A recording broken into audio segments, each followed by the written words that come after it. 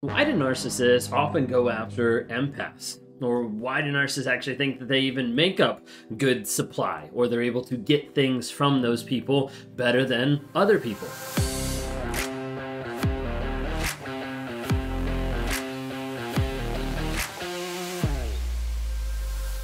If you guys are new here, my name is Ben Taylor. I'm a self-aware narcissist on this channel to provide awareness, growth, healing, and change. And we do it on all the different platforms out there. TikTok, Instagram, Facebook, YouTube, LinkedIn, Twitter. Well, on the podcast side with Apple Podcasts, Amazon Music, and also Spotify, all under Raw Motivation. So if you haven't had a chance to be able to follow on some of those platforms, give us a follow.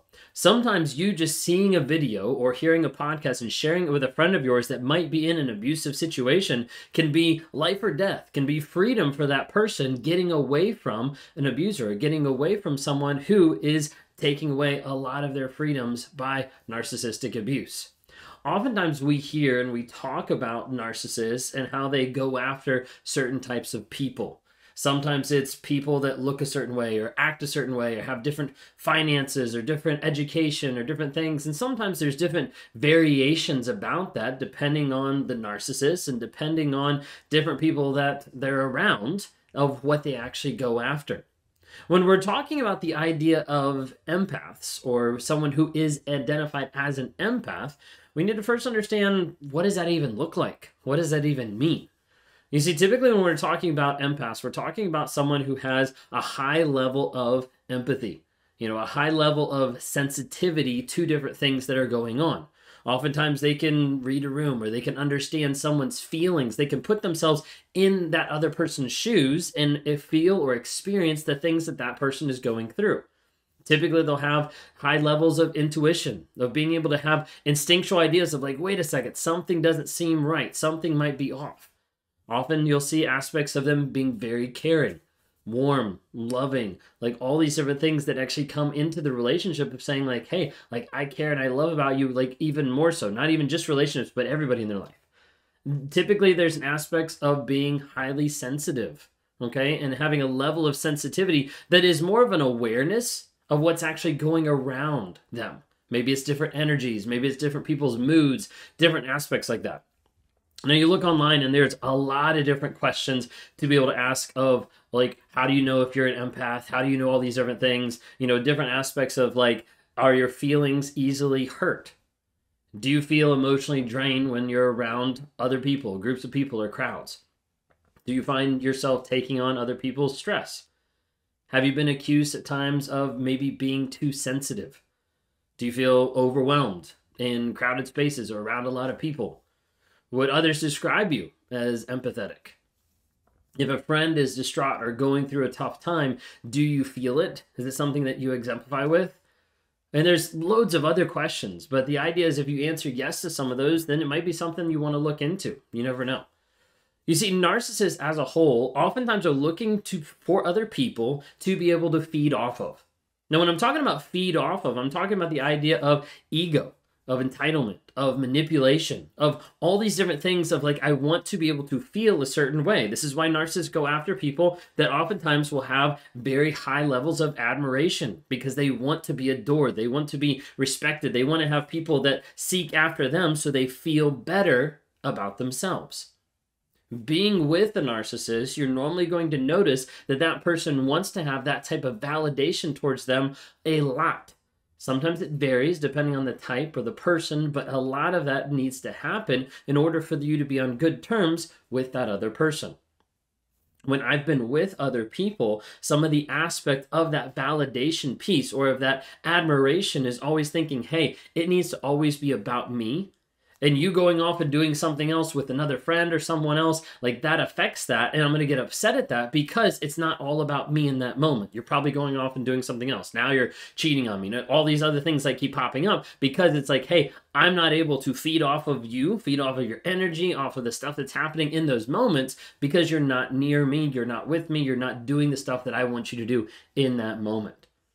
So why a lot of times do narcissists think empaths specifically are good supply? Well, when we're talking about empaths, we're going into it. One aspect is it's easy to overwhelm oftentimes someone who's empathetic because it's easy to overwhelm their nervous system. It's easy to overwhelm who they are as a person. And it's easy to manipulate that overwhelming feeling to be able to get your own way.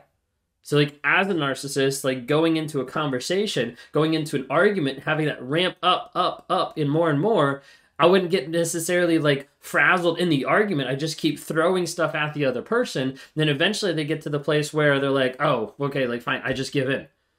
And that's the goal, is be able to manipulate someone to be able to be compliant to what they want. So like I would manipulate until that person just finally gave in or got overwhelmed of like, fine, it's whatever. Like I'll just do it. I'll do whatever you want, or I'll do this, whatever it might be. Oftentimes, the hard part for someone who identifies as an empath is it's hard because their intuition says one thing, but then the narcissist says the exact opposite.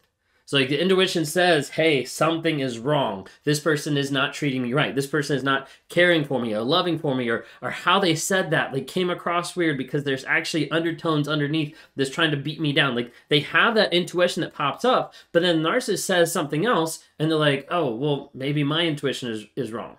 And you see gaslighting, you see cognitive dissonance, all these different types of things.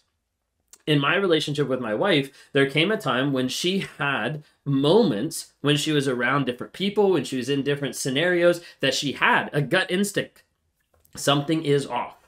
Like Ben is cheating. Ben is with that person. There is something going on there. She had that intuition. Oftentimes, and that would come to the surface, she'd accuse me of it. She'd say stuff about it.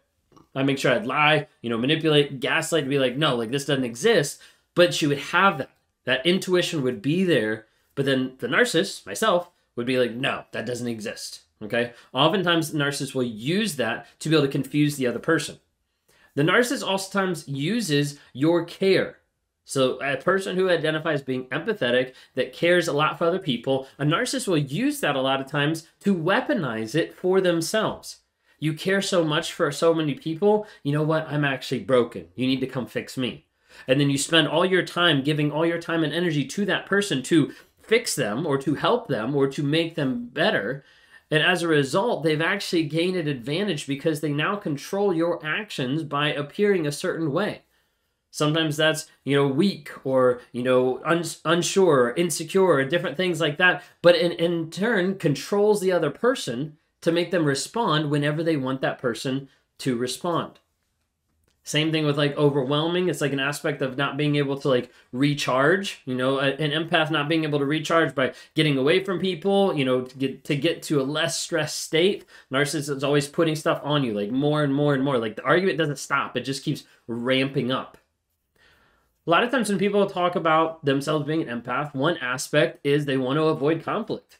Like conflict, a lot of times for those types of personalities is very hard to deal with, is very frustrating, and is very hard to be able to I don't know if I can actually deal with this right now. So a lot of times they try to avoid conflict, and that's one thing that the narcissist loves, is if you avoid the conflict, that means I can get my way. I can overwhelm you, I can make you act, become a certain way so that I can get what I want.